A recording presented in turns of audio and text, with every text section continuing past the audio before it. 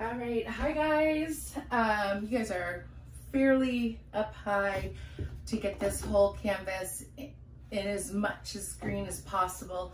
When I'm tilting, you're not gonna be able to see everything, and I apologize now for that, but I'm doing the best I can. So this is a 30-inch by 30-inch gallery wrapped canvas. I have taped off my back, I've put push pins in, and then once this is dry, once this is poured, I will elevate it up on cups so that the air can get through underneath to help dry the piece evenly. And it's important to have your pieces, especially larger pieces, elevated for our drying purposes, because if you don't get the airflow underneath the canvas, then the top layer of the paint will dry faster than what's underneath and can cause cracking and crazing. So with that being said, I am using 12 colors, white as my base, but also one of the colors. And I have to add a little bit of satin enamel to those, but I want to show you what I did with my Dioxazine Purple that I'm using. So I mixed it 2 parts Floetrol to 1 part paint with a little bit of mixed pouring medium in it to thicken it up a bit. But what I also added to this, and I hope I can get this on camera for you guys. You guys are really up high, so I don't think you're gonna be able to see the color per se, but it's absolutely gorgeous. I received in the mail to try out, and I'm super excited about this, is this little Piggy. He's so cute.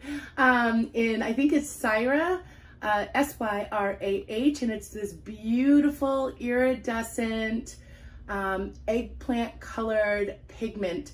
And I mixed that first, a little scoop of it first, with some Josania's gloss varnish to wetten it. And then I added it to my Dioxazine Purple, and yeah, it's awesome. So actually I did a clip while mixing this, so I will include that next so you can see the color.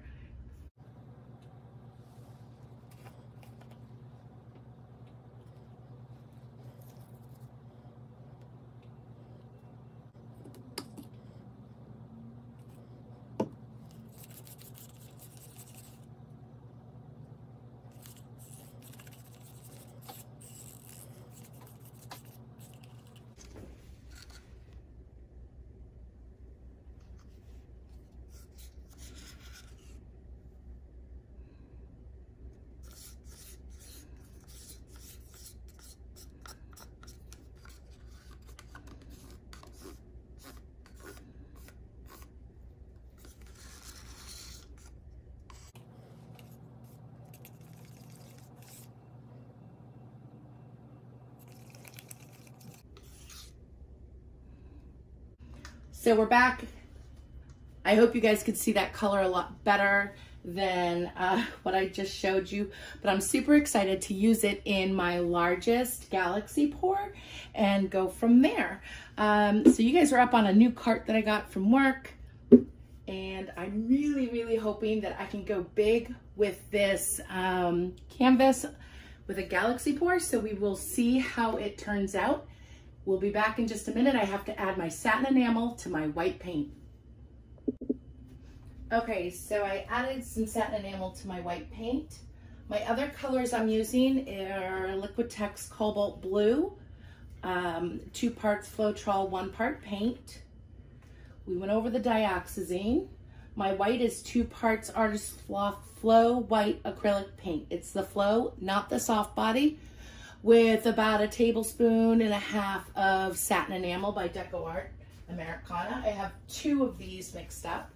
I also have Deep Turquoise by Liquitex, and that is about 1.5 parts paint to about 6 parts Floetrol. Then I have my 24K gold that I always use, and that's equal parts.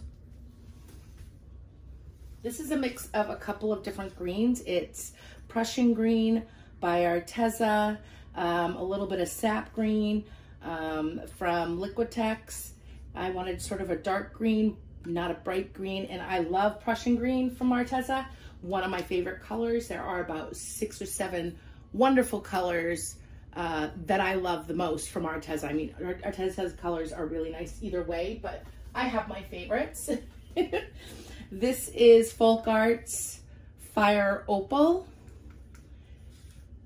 and that's equal parts also. I have by Arteza Pearl. Oh boy, I think this is, oh, hold on, I can get it right here. Pearl Sea Green. I thought that's what it was, but I just wanted to make sure. So it's a lovely color. The Arteza paints, I mixed about 4 or 5 parts Floetrol to 1 part of the paint. And then this is Payne's Gray, and I think it's pronounced Atelier. I think I have the container over here. I'm terrible at pronouncing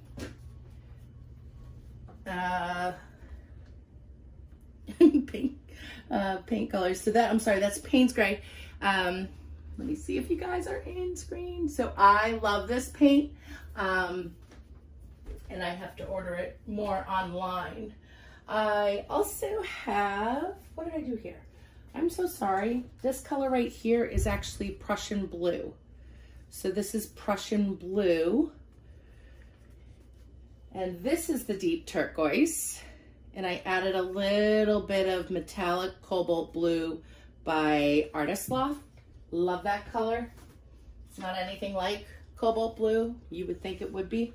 And on the side here, I have Amsterdam's yellow green. And I added a little bit of Jenkins green to that by Golden.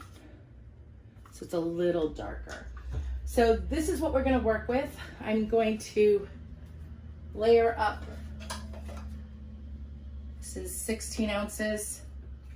And then I'm gonna layer up another 8 ounces. It is a very large canvas, and typically on a 20 by 20, I do about 18 ounces. So I have to get close to at least 26 ounces.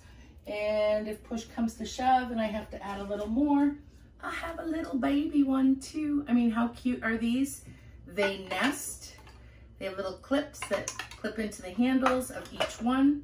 It'd be lots of fun to do a waterfall pour like that. So, but yeah, so this is, this is 2 ounces, or maybe I'll just layer up a different cup and then go with the bigger cup. I'm not sure.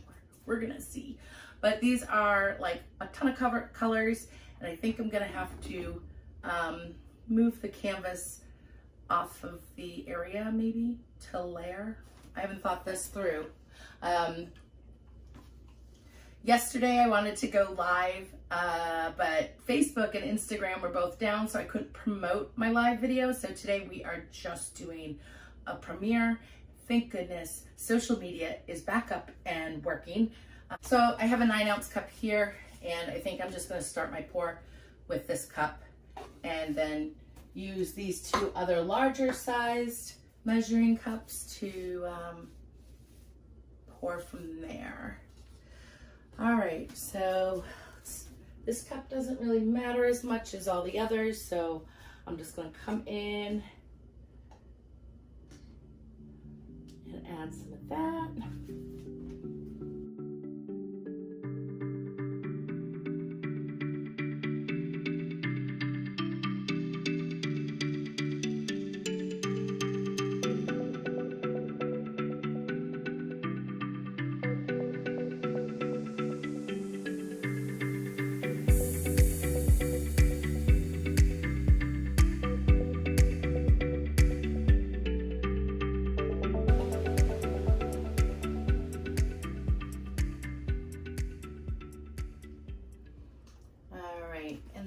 This container all layered. Like, there's a lot of paint, guys. All right, we're gonna put that one right there, and then we're going to layer this cup up.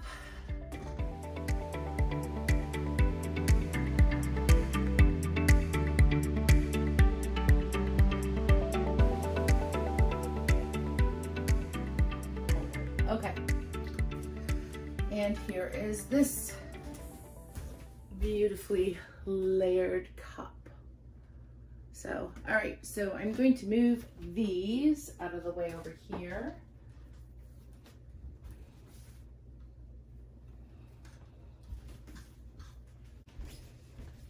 Okay, so I brought you guys in just a little bit so you can see the puddle.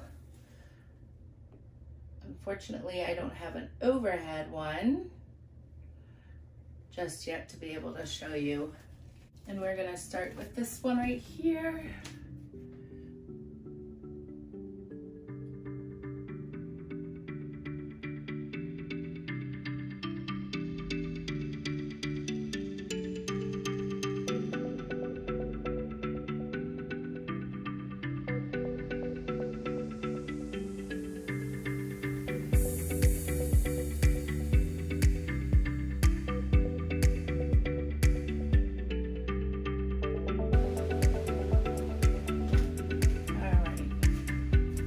Just put this cup to the side. Come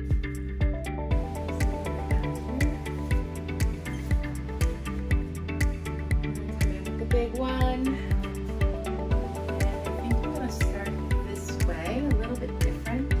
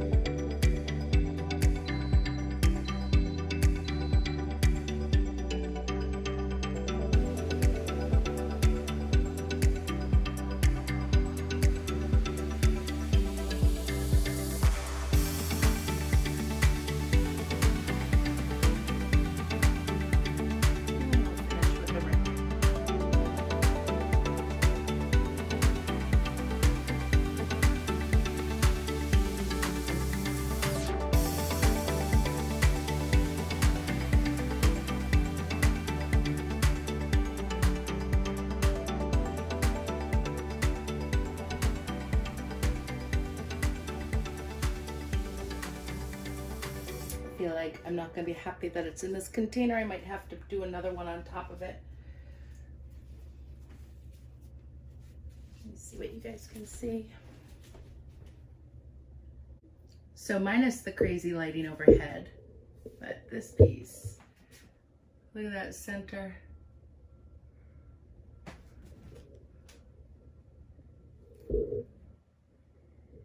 It's crazy cool. All right, I just love all those details. I wasn't sure if I was gonna like it, but I do. So we'll get you back up so I can pour the next pour. Okay, so we're gonna do the last pour, and I'm gonna come in right here.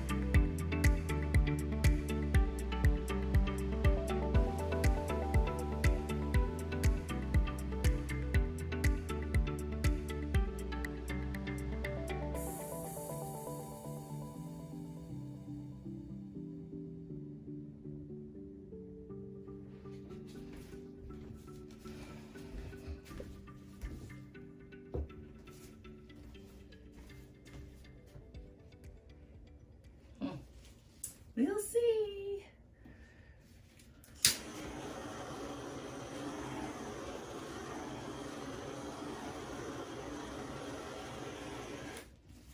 There's some beauty in there.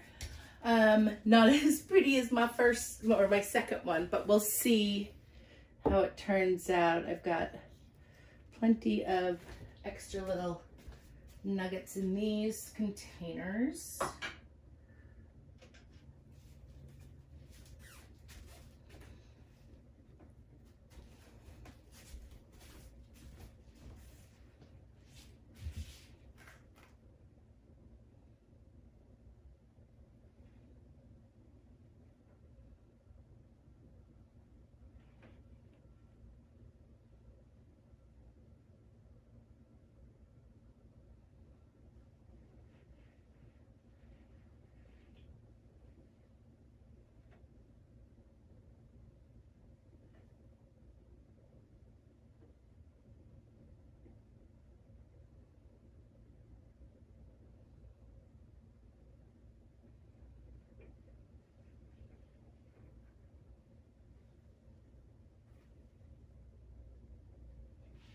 Got it right back to center.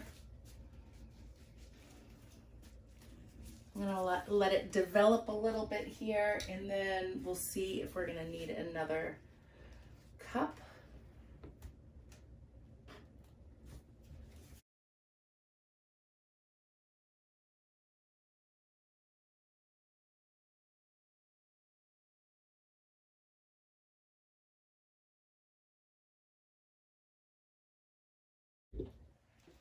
Okay, so we are going to see how this does.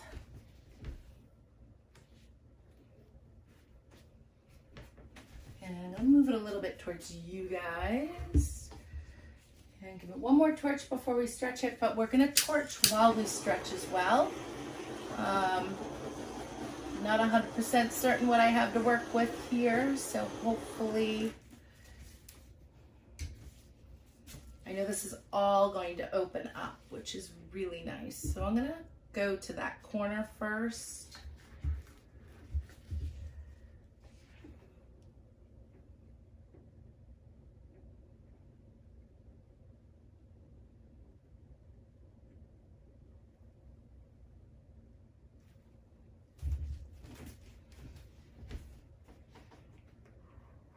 And then over to this corner up here.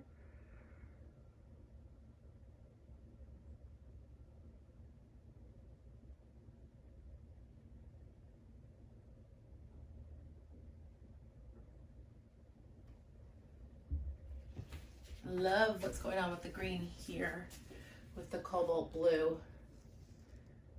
I'm just bringing it back to center.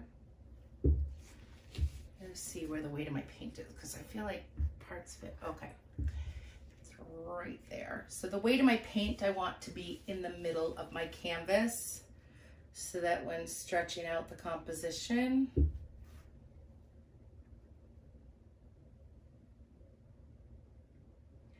it moves nicely. Of course, I just blocked that side off. Not intentionally, but sometimes you gotta do what you don't wanna do.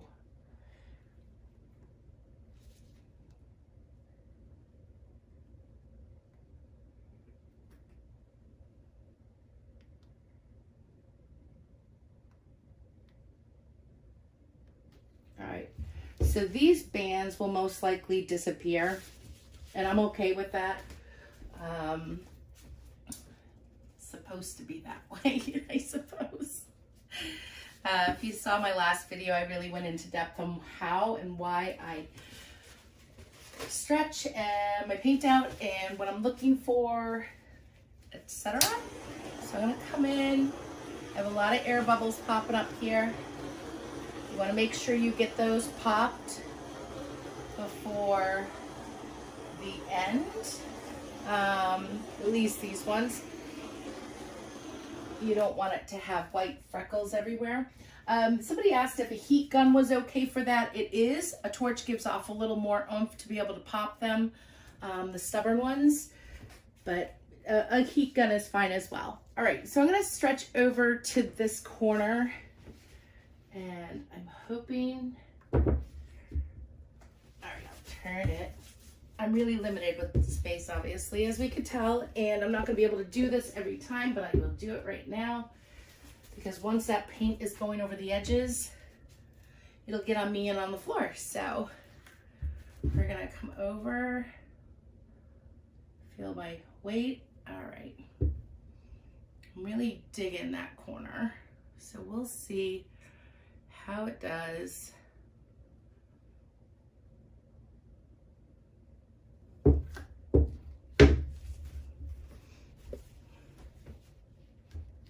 And I can't wait to see those piggies in action. So I'm gonna bring this back to the middle.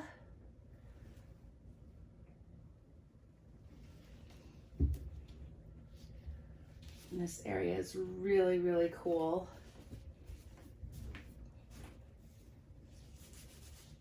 See if I brought you guys out.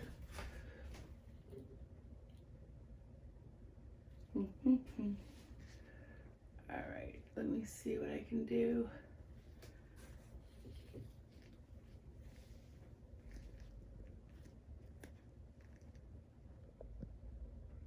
go.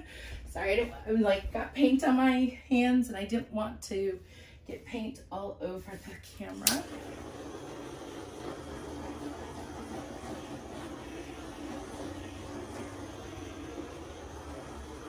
There are gorgeous bands of color in here that I can't wait to show you.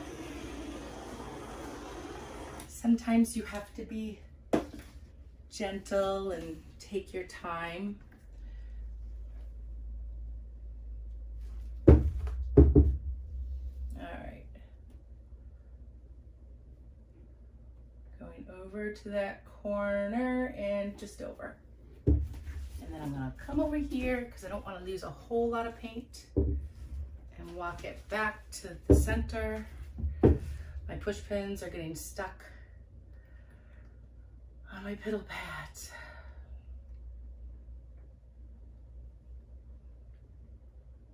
All right. I'm going to go to that corner now.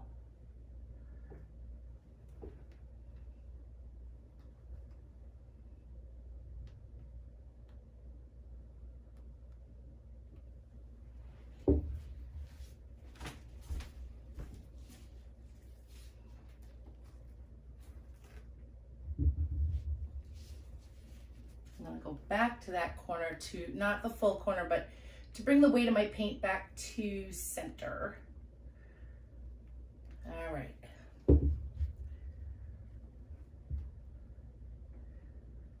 Which way to go? I think I'm gonna come over here. Really love this cobalt blue and green.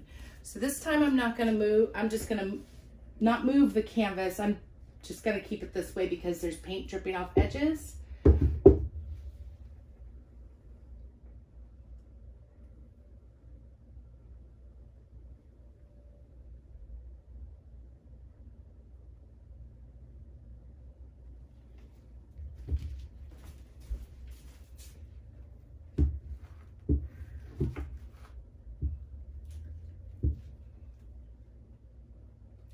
Down to the middle again to recenter.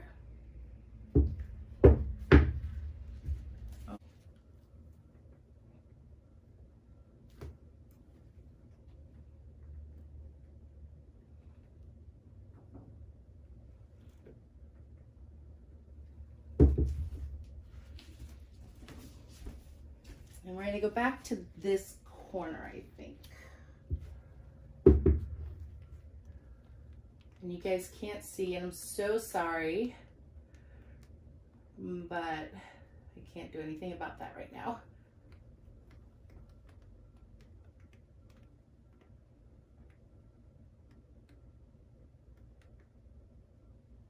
I'm gonna go off that edge.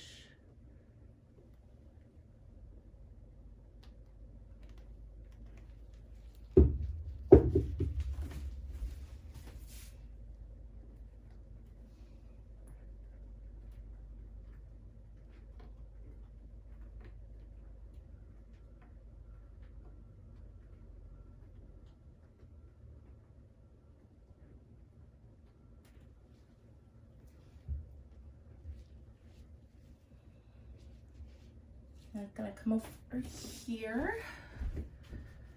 Again, I'm apologizing now if you guys can't see it fully.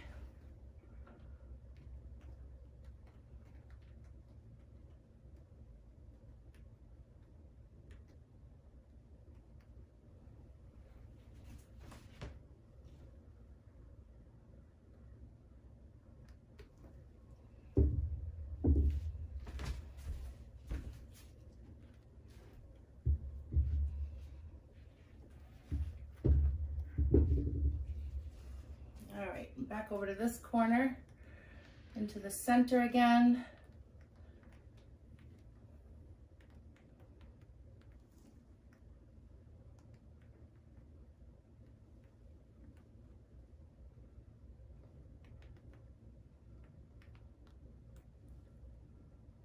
There's totally a level of, I can't see what's happening right now.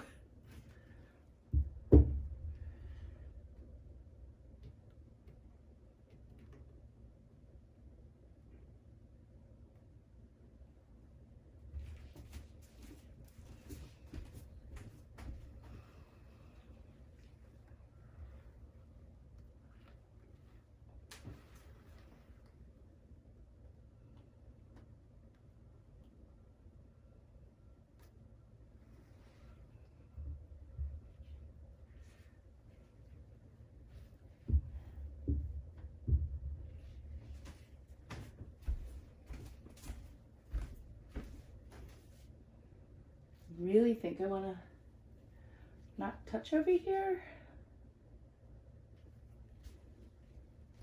But I think I'm going to have to. So we're going to go to that corner.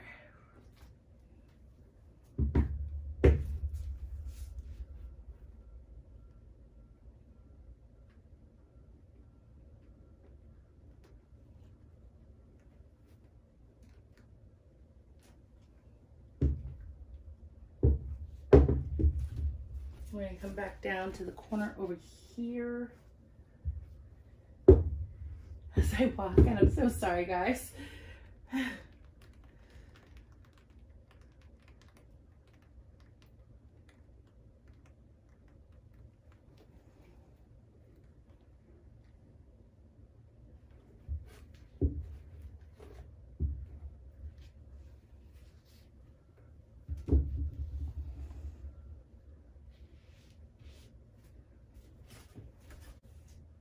So I feel like I need to leave this here because of the lightness. I don't know. Let's see how much more paint is on here.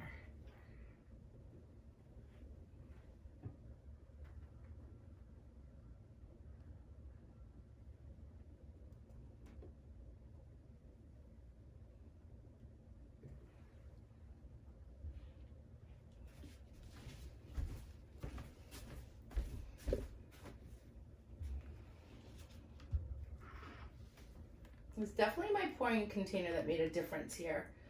I'm bringing this all the way back to center, and I'm going to go down to that corner, I think.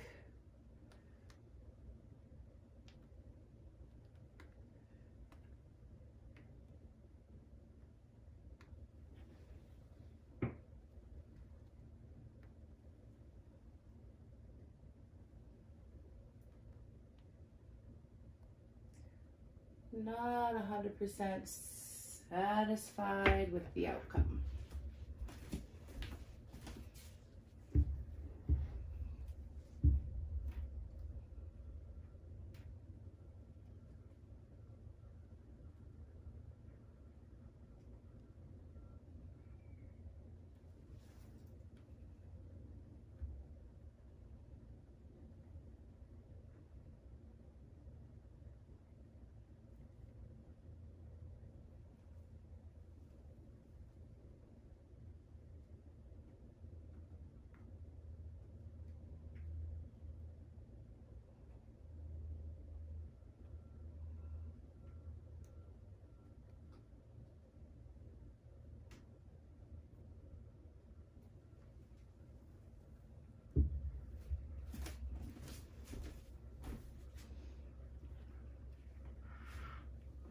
All right, I'm not liking it. So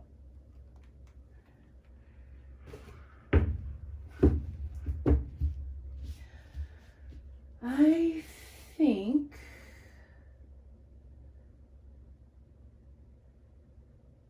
I might just let this dry. I don't want to pour any more paint on it. I'm going to let it go off this edge because I think I could stretch it a little more.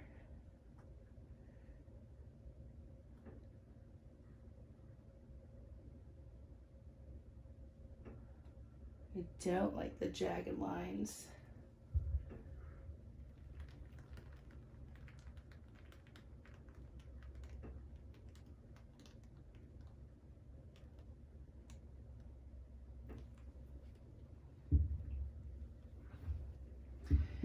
And so I think I'm gonna let it dry and maybe add some negative space to it in Payne's Gray. I don't want to add it right now because I don't want any more paint on the canvas, but I don't know, we'll see. Sometimes I question my own stuff and I just have to walk away and give it a few minutes and then decide. So I think that's what I'm gonna do, and I stepped in some paint. We're gonna bring you guys in. I love the colors in this. So I'm really interested in seeing how it dries, and I love how the Dioxazine Purple is really opening up in this piece. because I'm really interested to see how the Piggy pigments react with everything and go from there. So I will be back in a few minutes for a close-up. Okay guys, all right, so this is it. I love this area. I've let this sit for about 20 minutes. I've cleaned up my workspace and I'm coming back, and I'm actually really loving how it's not at all symmetrical in orientation on this canvas. And sorry for the overhead lights, but this deep turquoise moving into the greens and the cobalt blue next to this gorgeous Prussian green and gold is like really, really cool. I think this is more of like an under the sea style because of the colors, and only because of the colors. There's no difference in the pour. But next time I'm definitely going to be using, I love these bands in here. I'm definitely going to not use the fire opal, which, you know, I don't want it to be corally or peachy in the center here with the gold, but I know this is gonna dry like amazing. All those bands in there. But I'm going to use my 18-ounce cups for pouring to see how it does. I know that there is a difference between the items or cups that you select to pour from. They make a huge difference in your composition and the way things are created on the canvas. So the next time I do it, because I have another 30 by 30, I am going to use 18-ounce cups to pour from. Unless I can find a 24-ounce cup that's really, really tall, and I'll try that. So I want to thank you all for joining me today and being so patient with all of the stretching and the multiple cup layers, which, yes, I did fast forward through some of that. But I hope you guys have a wonderful day. And if you want to learn how to pour the Galaxy style pour or Galaxy Kiss style pour, and again, that's just the way it's poured, that it's a little different, plus some of the materials. You can visit the Fluid Art Experience down below. I would love to meet you. Please come take one of my classes in November. I will be in the Dallas, Texas area, as well as Karen from Waterfall Acrylics, Kathleen Osmore from Cause Creations, the lovely Mina Villegas of Mina Villegas Art, and of course the wonderful, fun Massey boys from Massey Art Studio. Guys, have a great day and stay well.